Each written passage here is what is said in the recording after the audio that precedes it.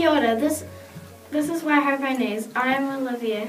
Tēnā koutou katoa. I'm Ashley and we're your hosts for Monday the 25th of February. Listen up to find out what's going on at Waihope School. First up today are the daily notices.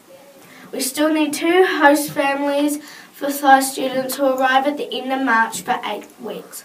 We have 1 girl and 1 boy needing families. Please ask at home to see if your parents might be interested in hosting either of them and let your teacher know. Teachers, please pass on any potential names to Gaylene. The library will be open today at lunchtime. Reserved books will be issued today and tomorrow. Librarians, please tidy shelves. Garden Club. The blue team with Judy, Henry and Piper are on duty. Please water the tunnel house today.